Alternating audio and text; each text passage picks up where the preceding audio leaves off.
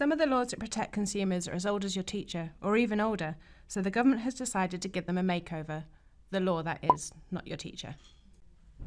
On the 1st of October 2015, over 61 pieces of consumer legislation will be merged into one, and this shiny new piece of law is called the Consumer Rights Act 2015. This law protects you when you buy goods and services, and now that the law has finally caught up with the 21st century, it also protects you when you buy digital content, such as downloaded music, games, and phone apps. In this first part, we look at the law on goods.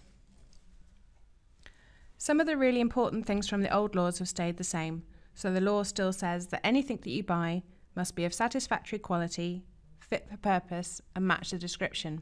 If not, you may be entitled to a repair, a replacement, or a refund. Now picture the scene. You buy a brand new pair of trainers, and 3 weeks later you notice the stitching on one of them is coming undone. They're a top brand and you pay big money for them, so obviously you're a bit miffed. Under the old law, you could complain to the trader within a reasonable time and ask for your money back. But there was no definition of what a reasonable time meant. A few days, a week, a few weeks. Now the law gives you 30 days to reject. Simples. Note to self: do not use, wear, install, try to repair a faulty item once you notice the problem. The sooner you let the trader know, the better. Remember, these laws only apply to goods that have something wrong with them. They don't cover you if you just changed your mind.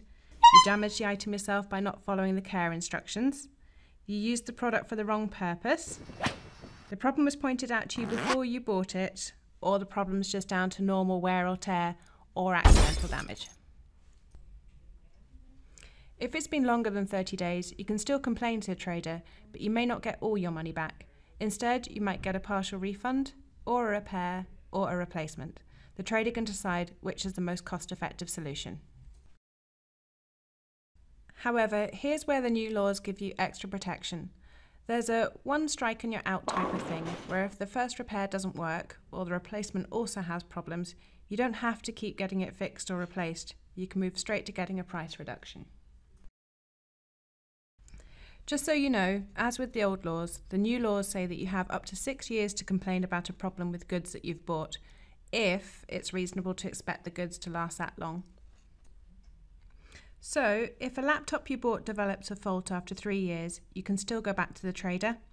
Don't be put off if the warranty period ran out after the first year. This doesn't affect your consumer rights.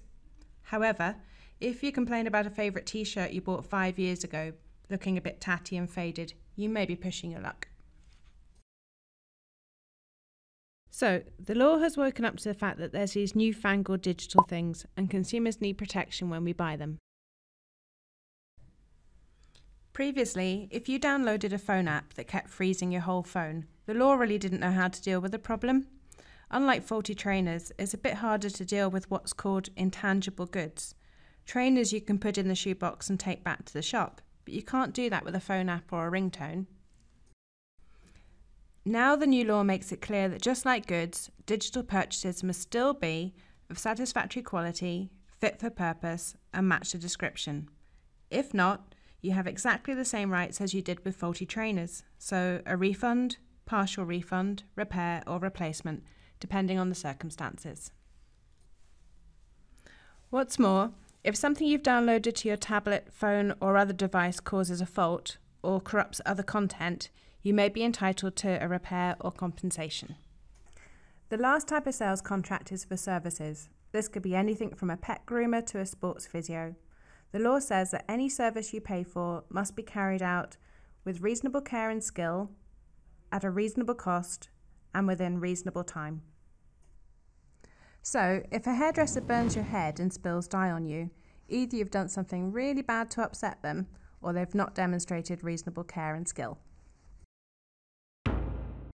What's new for services is that the law now says that if there's been a failure in that service, the trader must put things right, either by performing the service again, only better this time obviously, or giving you a price reduction. If they're repeating the service, this has to be done at no cost to you, within a reasonable time, and without causing significant inconvenience. Most purchases go well, and most traders want you to be happy with what you've bought and the customer care that you're given.